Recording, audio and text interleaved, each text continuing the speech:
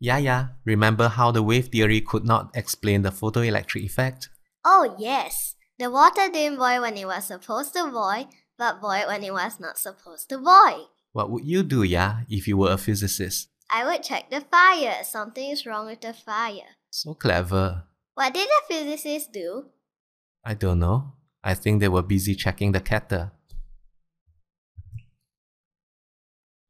Let's recap the three things that troubled the wave theory.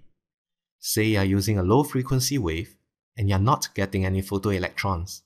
If you keep on increasing the amplitude of the wave, you expect to eventually get those photoelectrons. But you didn't. So you switched to a higher frequency wave and finally got your photoelectrons. If you increase the amplitude of the wave, you expect the photoelectrons to become more energetic. But they didn't.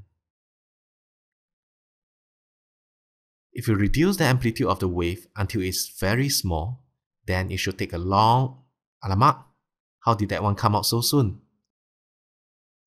Photoelectric effect didn't make any sense until Einstein came along.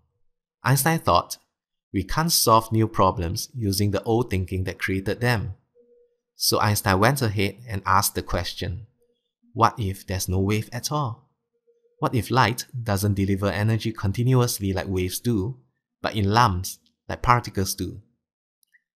Einstein called his light particles photons and proposed E is equals to hf, that each photon carries energy equals to Planck's constant times the light frequency.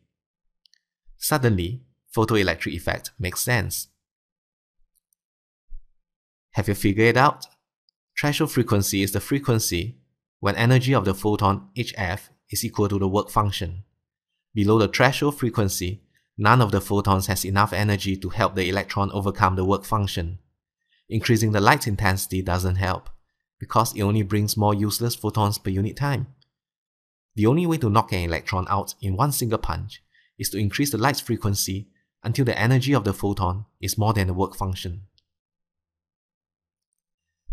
Since it's a simple energy transaction of one electron with one photon, the maximum kinetic energy of a photoelectron must be equal to the photon energy minus the work function. So the only way to increase the kinetic energy of photoelectrons is to pack more energy into each photon, so that we land a bigger punch on each electron. And the only way to increase the energy of the photon is to increase the light frequency.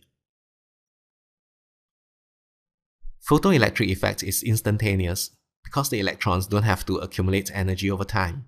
The energy comes pre-packed for the lucky one to grab and take off immediately. By changing our idea of how light delivers energy to the electrons, photoelectric effect is a different ballgame. Under the wave theory, energy is distributed evenly to all the electrons, shaking them and warming them up continuously. Under the photon theory, energy is delivered privately between one photon and one electron. The electrons which are lucky enough to be struck by the photons get to keep all the energy in that photon. And E is equals to hf. The higher the light frequency, the larger the energy packet. So, Einstein has found an elegant solution to the puzzles of photoelectric effect. Before photoelectric effect, physicists were convinced that light could be fully described by a wave. Unfortunately, the photoelectric effect was impossible to understand in terms of the classical wave description of light. A particle nature of light is necessary.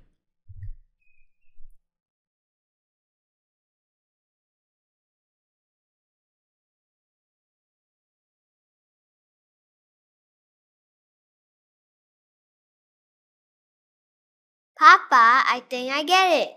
Photoelectric effect is nothing like boiling water with fire. Photoelectric effect is more like throwing balls at bowling pins. 1,000 ping pong balls may carry the same energy as one bowling ball, but 1,000 ping pong balls can never ever knock the pin down like one bowling ball does in one instant. We need bigger balls.